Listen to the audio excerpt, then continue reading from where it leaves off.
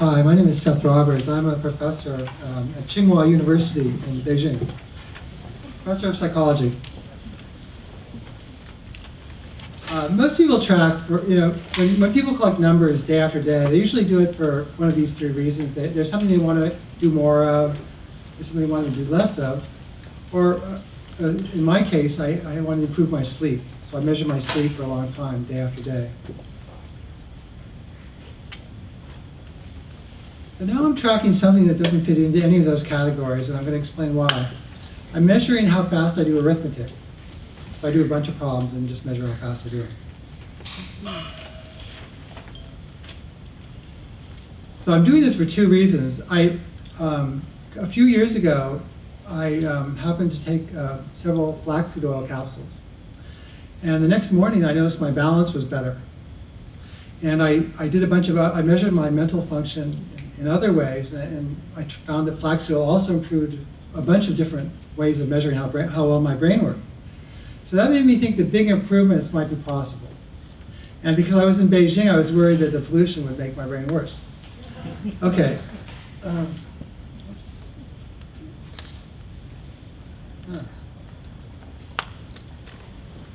And the second reason was observations about scientific progress. If you look at most papers, 99.9% of scientific papers, it doesn't seem like they got very far. And if you read scientific history, you see that a lot seems to turn on this or that accident. There's some accident that makes a big difference. So if you put those two facts together, which are really, really obvious, it suggests that the distribution of scientific progress has a power law distribution, that each time you do an experiment, you're sampling.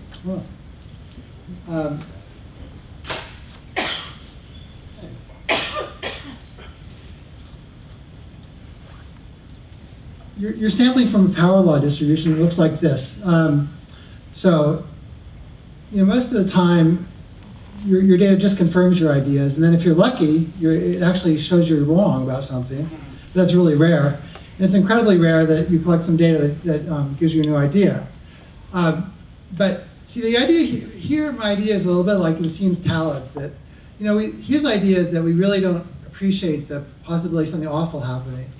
And here I'm saying we really don't appreciate.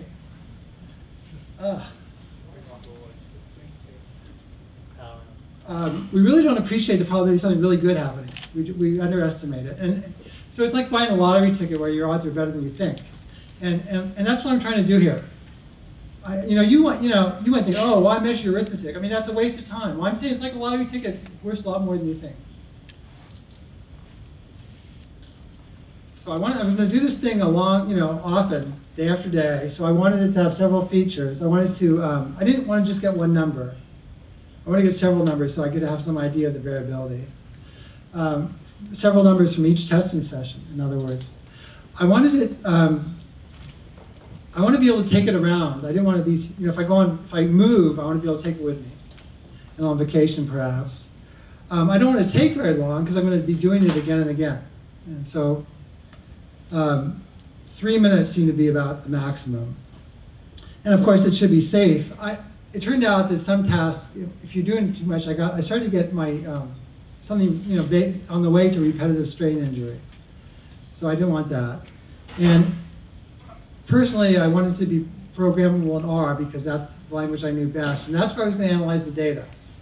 So in order to analyze the data well, I had to use R. And those were requirements, and I also had a desire, which is it should be fun. I mean, this is in some sense the most important one. But I haven't gotten very far yet. I have a long way to go in making it fun. Anyway, I've studied about 6 tasks, and this is the best I've gotten so far. There's a simple arithmetic task and questions like 8 plus 6.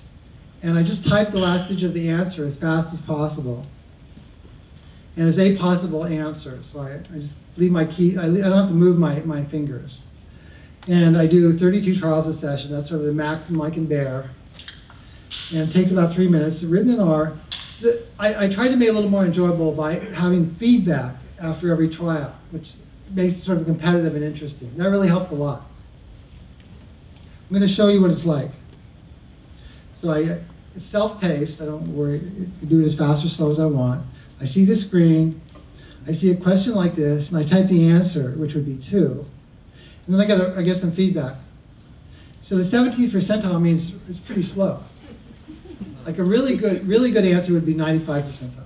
I'm always very pleased when I get that. So that sort of thing makes it a lot more fun than it would be otherwise. Way more fun.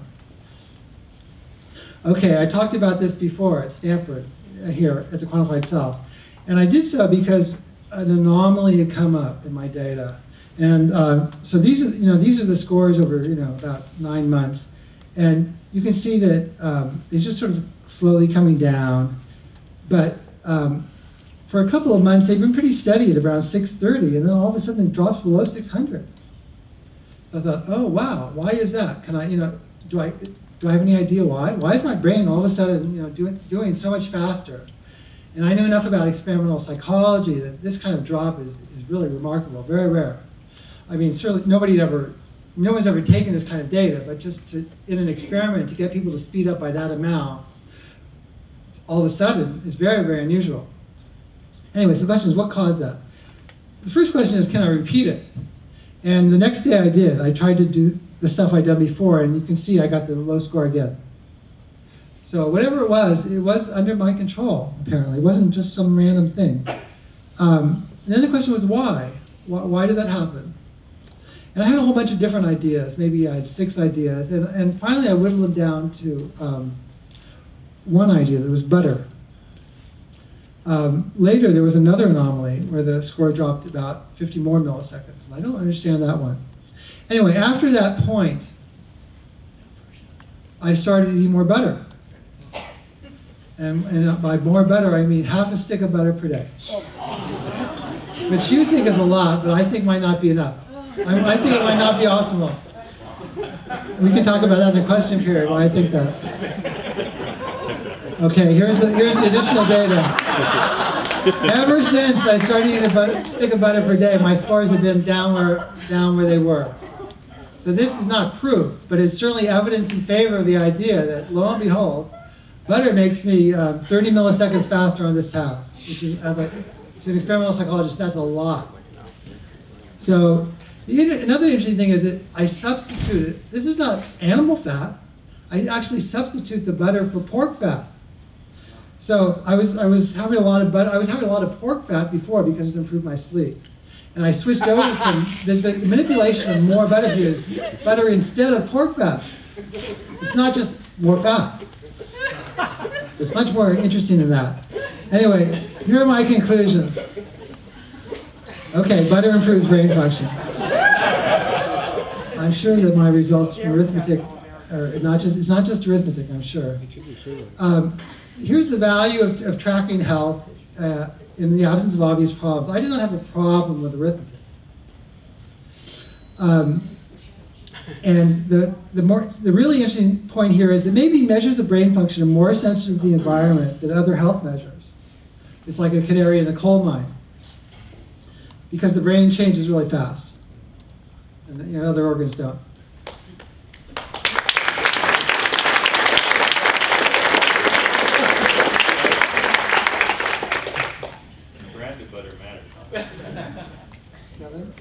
So one question, I just can test your idea of even introducing the idea of arithmetic, because the problems you're suggesting to me, you basically have all memorized those. Those are just memory things. You're not even calculating. There's nothing to do with arithmetic. It's just you see those numbers, you know what the answer is, and it's how fast you can respond to that. So it's not anything to do with arithmetic. Well, I think a lot of people do arithmetic by having remembered the answers. No, it's not arithmetic. It's not adding. You're not adding anything. You're just responding. That 11 minus 2, 9. You know that is just a response. So oh yeah, it's a table lookup. Yes, that's right. Okay. Yeah, there are about 200 questions. Right. Any questions? I have severe allergies, so this is interesting. So you actually used your measuring arithmetic, and then were able to identify a food or something that helped you increase your ability to cognitively process something, essentially, like with the tracking. Is that? Yes, that's right. Okay, so that would be something I would use for myself, because I've noticed that, like, when I'm having allergies, my cognitive productivity drops by 40% or more. Oh, that's interesting. A lot longer to actually process mentally things that when I'm not having allergies are a lot quicker. And a lot of it I found like certain foods. You can't numerically measure your allergy? Well, I haven't been, because I didn't, this would be a good way to do it. So, very cool. Yeah. In that vein, how did you detect that butter was making the difference? Oh, I tried other things, and butters, they didn't seem, the other things didn't seem to make any difference. And there was another thing which I haven't said, which is that one day, normally I would eat a lot of pork fat. And that was very easy to get in Beijing, but quite hard to get in Berkeley, a lot of pork fat. And one day I couldn't get any pork fat, and I was having lunch with a friend. I said, okay, I'll just have butter instead of pork fat. And then a couple hours later, I felt really good. And that suggested that butter was having an effect on my brain, but pork fat wasn't. And so that got me interested. Cardiology. Yeah, so it's turning into cardiology night here. I don't know where to begin, but pork fat's a really bad idea. Butter's a bad idea. Did you try fish oil capsules? Yeah, I found that effect a long time ago, that omega-3 helped. And so this is in addition to omega-3. Yeah.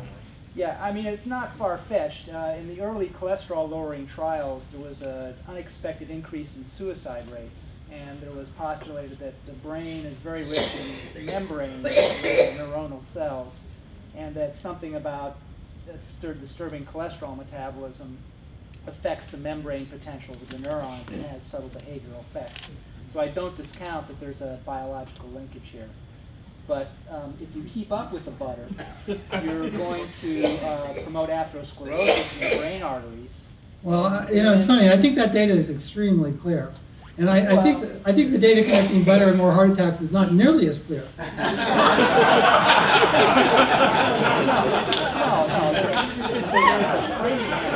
Yeah, 50 years of epidemiology. There's a big difference between a survey, survey and an well, experiment. I would also point out on the basis of that data, the rate of heart attacks has dropped by more than 50% since 1968 and continue to go down. Oh, I think it's hard to know why heart attacks are going down. I really do. No, you don't. It's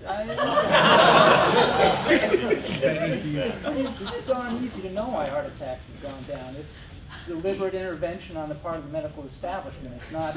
I think a lot of things have changed over the past 10 years. Well, anyway, do what you want. I will say that a stroke will slow you way down. Well, my blood pressure is also going down. The butter has lowered my blood pressure. Since you wrote that in R, did it tell you what the sort of 95% confidence intervals were on the odds ratio for that difference? What difference? The difference in mental performance that you got between butter and pork fat. Oh, the p-value is extremely high for the last slide. There are actually error bars in all these points. Or maybe I took them off, but yeah, I do get error bars. Yeah, that's right. Yeah, and those drops were highly reliable. We're going to take 2 more questions. We have another great talk today. Yeah. Did you have any baseline from before pork fat? Because I'm wondering how much this is switching to butter versus like cleaning out pork fat. I did experiments with pork fat where I'd have them one day and not another day, and they never showed up anything on these tests, but they did show it did improve my sleep. So that's why I was eating a lot of pork fat, because my sleep was better that night. So I had pork fat for lunch, my sleep was better. And you might start getting occasional carotid ultrasounds. I did have one last year, long before I started So you this. got a baseline. Yeah, I do have a baseline, yeah. Okay. Okay, who feels like they have a great last question? Come on, I have a great one. Mine's better. Oh, he put it at me. Let's take two last ones. All right, go ahead. One thing that can explain is that the power of belief is really strong. And so this could be a placebo effect. Where, Oh, yeah? So what the method really calls for is a study so that you don't know what you're taking, whether it's pork, fat, or butter. Yeah. And so when you remove butter, right, it's kind of a self-fulfilling prophecy. So I don't think the placebo explanation does a very good job of explaining why I was so surprised. Okay, next. Okay, mine's really short. I'm really glad you came back with some more detailed stuff because I've been thinking about this ever since we saw you at Stanford. And my question is this: if we could get 50 or 100 volunteers to try this, would you help us run the same protocol with more people? Yes, I will, but I would suggest you start with 2 volunteers. Okay, we're going to have to go on. We have another great talk, but thank you so much.